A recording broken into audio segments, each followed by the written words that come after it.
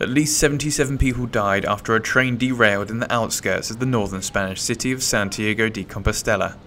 The train was travelling from Madrid to the northern town of Ferrol in the region of Galicia and derailed before making its entry into Santiago de Compostela station at 2041 local time. There were 218 people on board plus crew.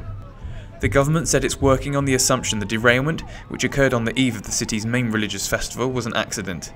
There have been reports, however, that the train was travelling almost twice the speed it was supposed to be. Spanish Prime Minister Mariano Rajoy was due to visit the site of the derailment on the outskirts of the city of Santiago de Compostela on Thursday morning.